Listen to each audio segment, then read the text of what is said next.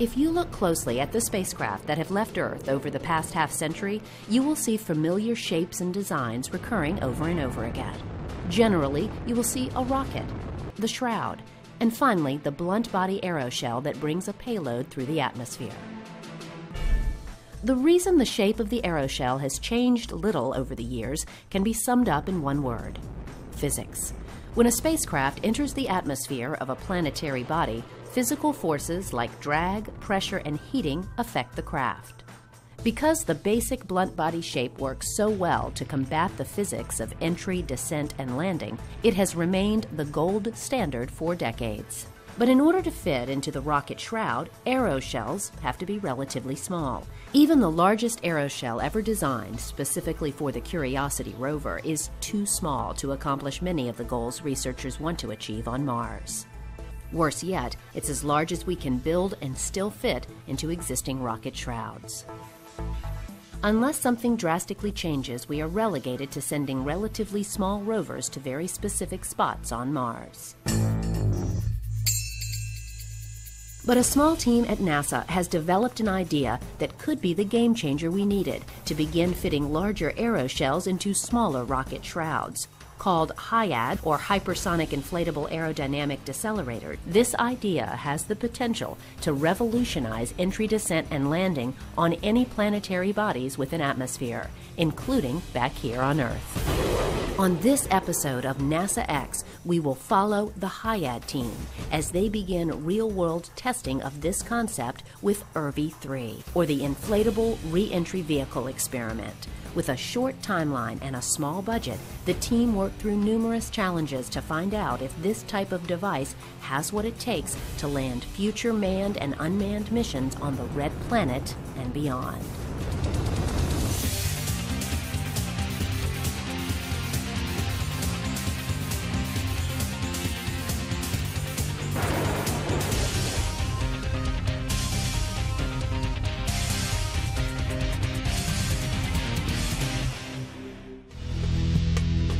Control room scenes like this one are a common sight for those of us who have followed past NASA missions.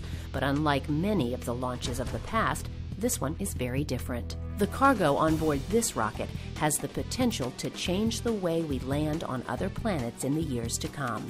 Today's launch will highlight IRVI-3, or the Inflatable Re-Entry Vehicle Experiment. After years of ground testing, development of new materials, and many sleepless nights, NASA researchers will soon know if this new idea will be a viable way to get huge payloads onto other planets.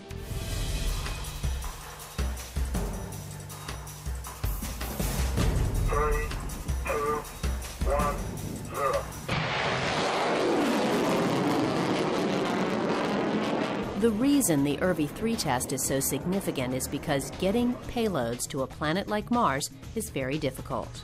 Whenever we travel to a planet that has an atmosphere, we try to make use of that atmosphere to help us slow down. One way to accomplish this is by using an aeroshell. The unique blunt body shape of the aeroshell is designed to create enough drag on the vehicle to help slow it down, while also serving as a type of cocoon to protect the payload from the heat and pressure. With enough atmosphere, the aeroshell and parachutes can slow the vehicle from hypersonic speeds down to landing speeds.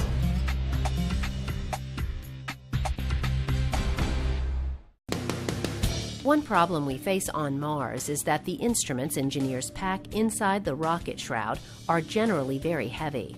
All this mass behind a small aeroshell, combined with a thin atmosphere, makes slowing down very difficult. Once the aeroshells hit the atmosphere, drag forces help slow the vehicle down. Eventually, the craft slows down to the point where the supersonic parachutes deploy, slowing it even further. To use this technique, the vehicle needs to spend as much time as possible slowing in the atmosphere. Well, it's a funny thing about Mars, but if you take the average of the planet, the average height of everything in the planet, it turns out that most of the north is 2 kilometers below that, and most of the south is 2 kilometers above that. And it's just, we always land in the north because there's a lot more atmosphere. If we land in the south, it's like 4 kilometers less of air to come to a stop. In fact, at the altitude of the mountains in the south, the Mars Science Laboratory was still supersonic as it was descending into the crater that it was reaching in the north.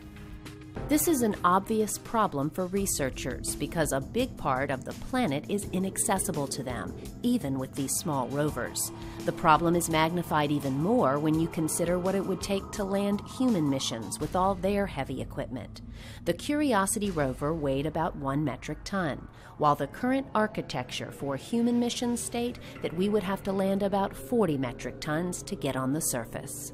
This is where the concept for a HIAD comes in. It can be folded to fit nicely into the rocket shroud, but when we need to deploy it, it could inflate to a size that would act like a giant air brake in the higher altitudes of the atmosphere that see less heating. With this in our arsenal, we would be able to land virtually anywhere on the planet, including the higher elevations of the southern hemisphere.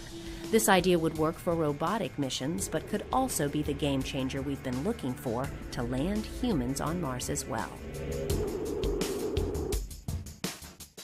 But until recently, this idea was still far from our grasps. Since the earliest days of NASA, researchers have been interested in inflatable vehicles. In fact, one of the first missions NASA conducted was called Project Echo. This mission utilized 2 large metallized balloon satellites, which were placed in a low Earth orbit.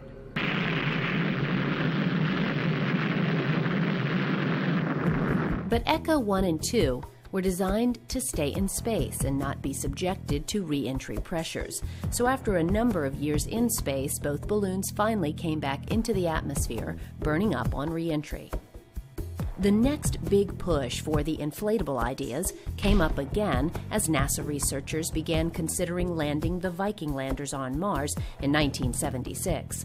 Early testing was promising, but these designs were also not meant to take the stress of entry. Rather, they would deploy after the worst of entry had already taken place.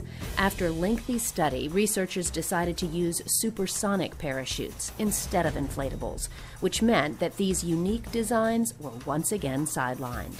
One clear result of the testing during that time showed that the materials of the day lagged behind what would be necessary to handle the stresses of entry, descent, and landing.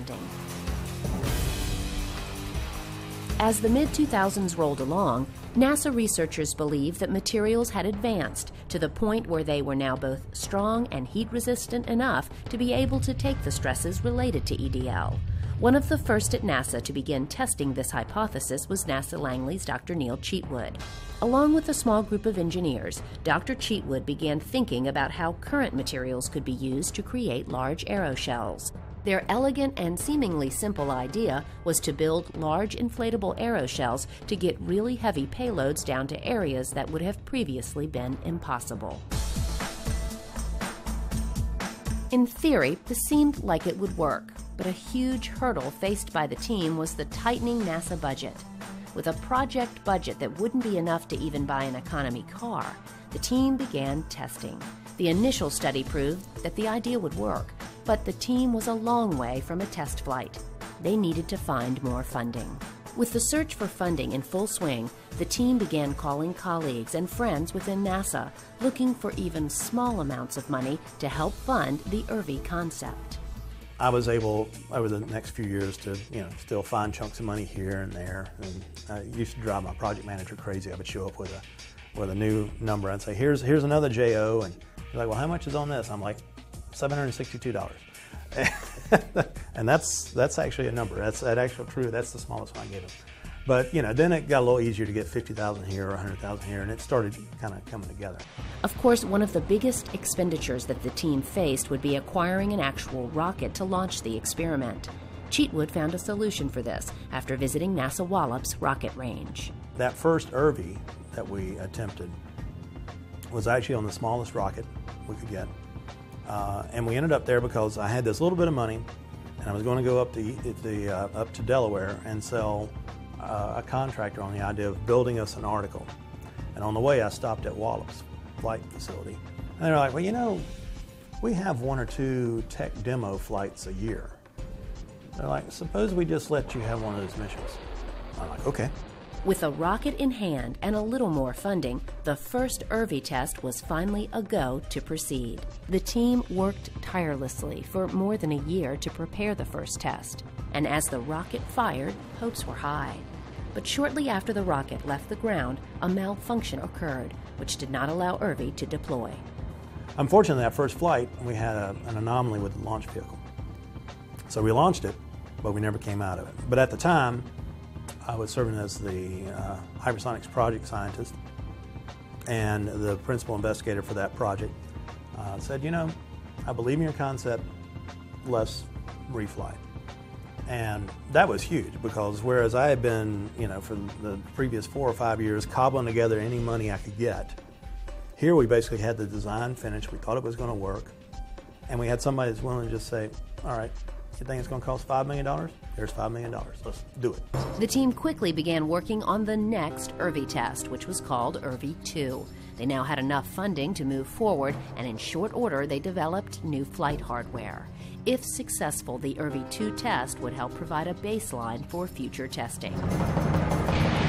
On August 17, 2009, IRVI-2 launched from the Wallops Flight Facility. After the failure of the last test, tensions were high for this flight. The data began streaming back. IRVI-2 had deployed and was feeding valuable information back to the team. Immediately after IRVI-2 launched, then the hypersonics project said, let's do an IRVI-3. And this time, let's go to the biggest rocket they've got in their standard arsenal. Let's see what kind of heating we can get out of it. And my objective was really to go order of magnitude higher in heating. So we didn't increase the size, because remember, if you increase your size, you're going to decelerate at higher altitude. The higher the altitude, fewer molecules are going to hit you, and so you won't get as high heating. So we kept the same diameter, but we increased the payload weight. We increased it by a factor of 2. Actually, ultimately, it was more than a factor of 2.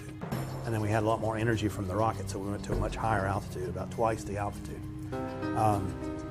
That combination meant we were going to see about an order of magnitude higher heating on this next one.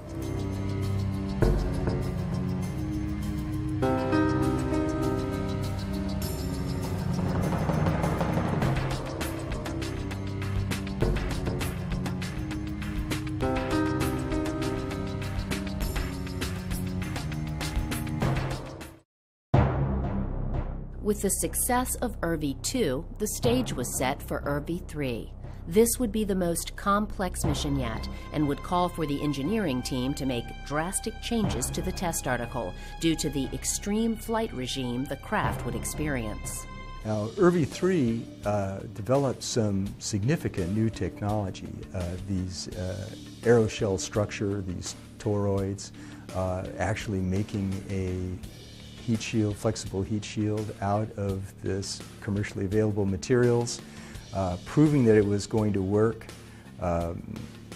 making sure all the little pieces are in there was really quite a challenge.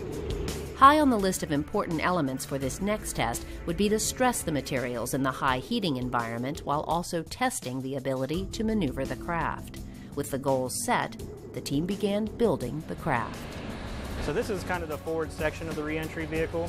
It has a nose that attaches to the front of this section. We're looking at it, the nose would be down and the tail would be up. This is a section that interfaces with our inflatable aeroshell, and it also houses the inflation system. And the segment above it is the CG offset mechanism, which shifts the center of gravity of the vehicle to allow it to create lift on re-entry. And on top of this would be 2 other segments, a telemetry module and a NIAC segment, an attitude control system. One of the most interesting aspects of this craft would be in how the team would be able to maneuver it once it came through the atmosphere. Unlike a craft like the space shuttle that has wings and can be steered, IRVI-3 would have to be maneuvered by shifting the center of gravity. The challenge is, you can kind of think of a surfer. He kind of shifts his weight back and forth on a board and guides himself down the wave. Well, when we're falling in from space, we're hitting the atmosphere very, very quickly. The challenge is we don't have control surfaces like an airplane. The shuttle is a lifting body and we have these body flaps where we can control the direction and trajectory. We don't have the luxury of having a control surface on an inflatable. maybe you could go like the Apollo capsule, where it's a blunt body and you can use gas jets to roll, to direct your lifting vector. What we're looking to do is to kind of go back to that surfer analogy, where we're actually we want to ride and guide this thing by shifting the mass of the vehicle. So we basically, what we've done for the first time ever, as far as I know, split the mass of an entry vehicle in two, and we're going to drive the back of the vehicle offset from the center line of the vehicle to generate that lifting. You can kind of imagine if we take and we've got a card falling, and as this card is falling, we're going to put a weight on here. And it's going to tip it a little bit, and as it falls, it'll slide sideways. So that's the real experiment. Can we actually guide this thing by moving the mass of the vehicle? And it's a challenge because of the loads that run through it. We're looking at 20 G loading on atmospheric interface right at our peak pressure. We're expecting to see 20 Gs. So we're looking at 2 to 4, maybe 6,000 pounds of loading running through this bearing. But the second challenge is, do we understand the aerodynamics of the guidance problem? It's rigid, but it's still flexible, aeroshell, and then we've separated the aft body from the forebody with a joint. Do we really understand the dynamics of that? That's really the question. That's one of the big questions that Irby 3 is going to be answering. If you want to steer, then you need to have lift to take you in one direction or the other. We had the ability to rotate it.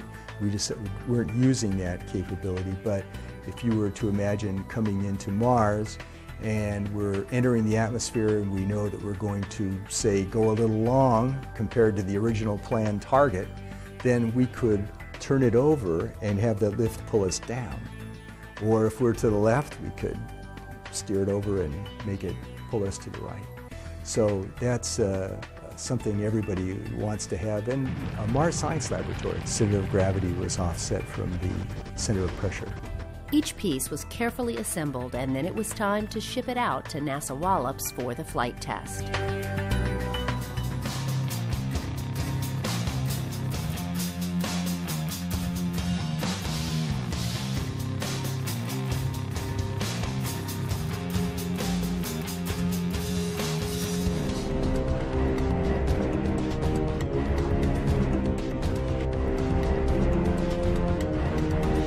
The morning of July 23, 2012 saw the team waiting anxiously in the control room for the flight test to begin.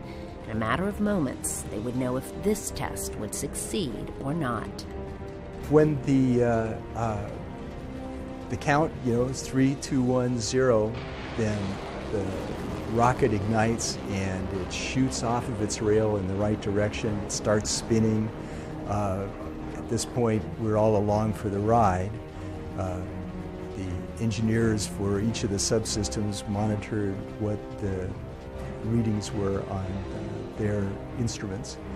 But for the most part, we were just fascinated by the ascent. It's just kept all of our attention. And one stage burns out in just a few seconds, another stage burns out in 10 seconds. But the main stage, the Brandt, burns and ends at approximately 1 minute.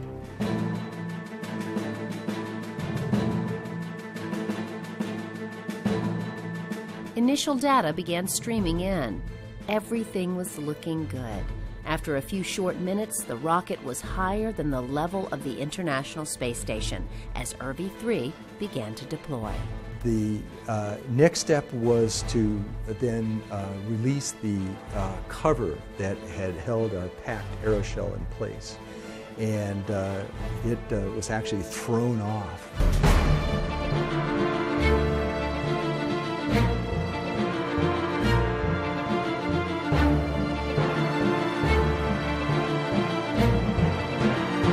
About 709, Harvey straight cutter.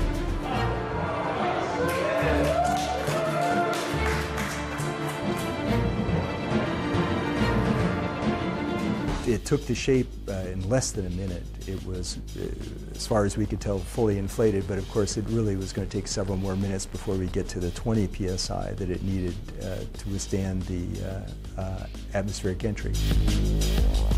As the data came in, researchers could see that the heat shield was holding its shape perfectly and that the craft was right on course. The next big test would be to see if the center of gravity offset would work.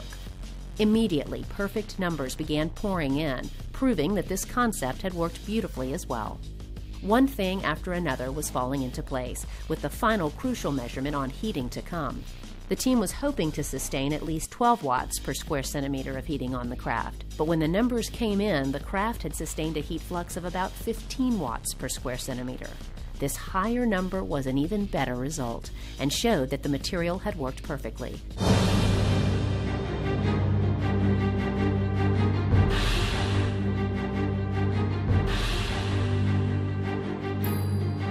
By the time the craft splashed down, the team already knew that ERVI-3 had far exceeded their expectation and had proven that this concept could work effectively.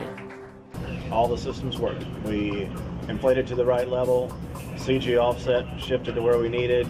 We had all the cameras with beautiful video of the Earth, and we could clearly see the edge of the perimeter of the back shell, which is what we wanted to be able to see with the cameras. All the instruments seemed to work great. We saw a good heat pulse, went right through it like it was not even there.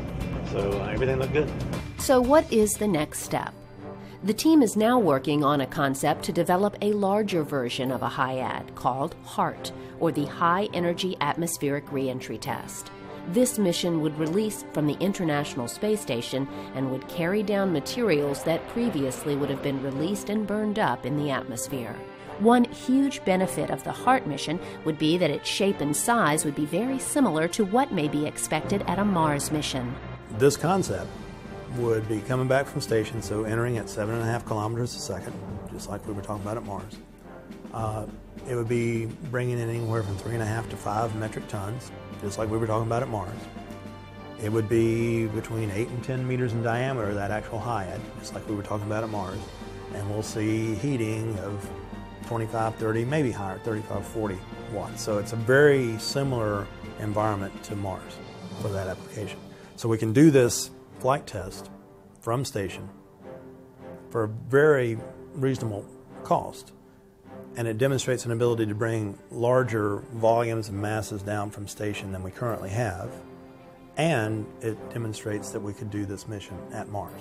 With a successful HART mission, researchers feel that they may have enough information and knowledge to proceed for the ultimate goal, which would mean seeing a HIAD at Mars. I believe in the technology, and I think if somebody wanted to give me a budget and say get us to Mars with humans in 2020, I think we could get there. On this technology, I can't speak for other technologies, but no, I think we could get there. If nothing else, the ERVI tests prove what can happen when a lot of smart individuals are given the opportunity to test conventional wisdom and reach for a difficult goal. And because of their efforts, it's conceivable that the idea that began as almost an afterthought may someday be the preferred method of delivering human explorers to Mars and beyond.